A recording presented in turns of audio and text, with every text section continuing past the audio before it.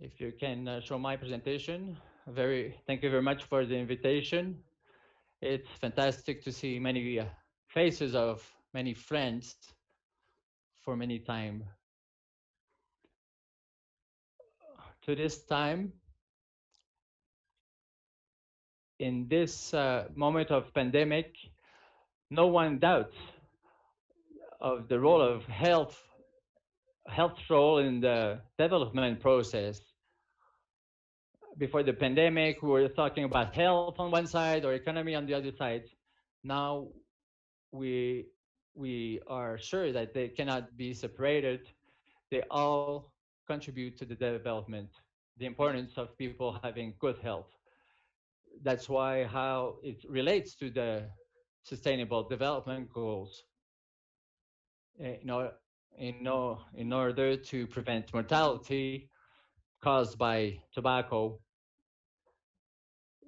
it is included as a mean to obtain this goal, which is a goal number 3.A, in order to strengthen the framework convention on tobacco control. We have been supporting countries because we have been proposing the meeting of the COPE, Conference of Parties, the encounter of the parties, but because of the pandemic, we had to postpone it for 2021. In the context of the work uh, among the parties, we have adopted a global strategy to accelerate the implementation of the Framework Convention, and we are seeing that if we don't accelerate the rhythm of implementation, we are not going to confront and reach the goal of diminishing the impact of tobacco on health and diseases. This strategy responds to goal number 3 and relates to the Framework Convention in order to overcome the obstacles. The epidemics, the pandemic of tobacco kills many people, has an impact at the health level in all over the world. With as was Dr. Vasquez was mentioning, the companies, the tobacco companies, put their profits before any issues and concern of people's health. We've been suffering the interference of tobacco companies, and so we are implementing and proposing tools to limit the interference of those tobacco industry on health policies, and the parties have many tools to implement the framework convention, but still the interference of tobacco companies is a major obstacle. The Article 5.3 of the FCTC asks the parties to protect their health policies and the control of tobacco and limit the interference of tobacco industry. It gives guidelines to countries to what they should be pushing forward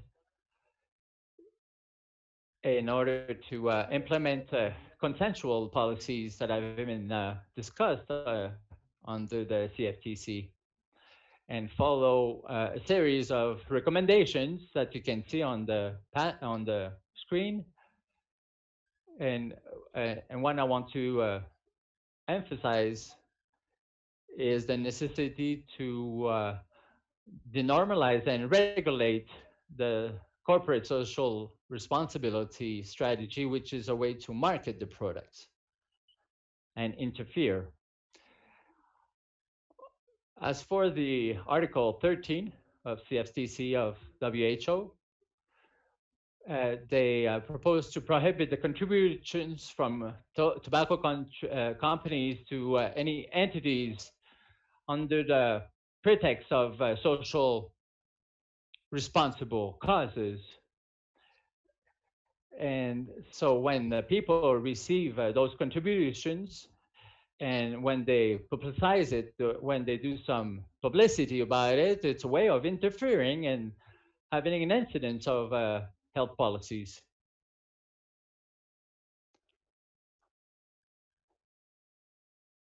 How is the world today? The Article 5.3 is not necessarily the one is the most implemented, but when we talk about the framework,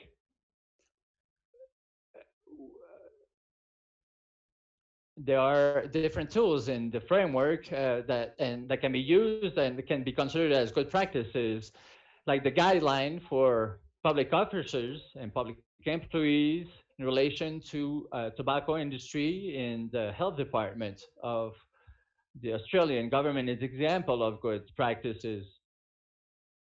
In Myanmar, Philippines, Thailandia, among others, also have implemented very creative policies. And we have received some complaints about in some countries, like in United Kingdom, of countering tobacco industry activities. We also, in the context of the United Nations, there's a institutional task force to prevent and control of ENT. The executive secretary uh, is considered specifically of tackling the issues of tobacco. There's a model policy that can be used by many agencies at the United Nations level in order to implement concrete actions to control tobacco. There's nothing related to tobacco industry that is aligned with the spirit and policy in general of United Nations. So we have worked hard on those policies to align with the spirit of the Article 5.3 in order that the parties of the convention, in order to harmonize all those systems of the UN. There's also another tool like the Global Compact of the United Nations in order to that the tobacco industry will not be able to be members of that space. In 2017, and there are many associations that are supporting the tobacco industry, like the Chamber of Commerce at the international level, that are confronting and impeaching the development and implementation of many health policies. The TRICIT is another organization that basically defends the business interests of tobacco industry, and CEPAL, which works with children, and the tobacco industry has used this space to promote its products towards that targeted public. Here we see some of the instruments that the Secretary is offering to the parties. We have a center of knowledge, a knowledge hub that responds to the Article 5.3, but also coordinates 3 observatories of monitoring in Brazil, in South Africa, and Sri Lanka. So these are some of the documents we have to implement the Article 5.3, and there's also a guideline document how we can conduct our activities towards tobacco control. We implement also a strategy, a communication plan to combat the tactics of the tobacco industry, and also a tool, education tool, which is online and that you can use, and it's already available online. Finally, we have a few other tools that we also have,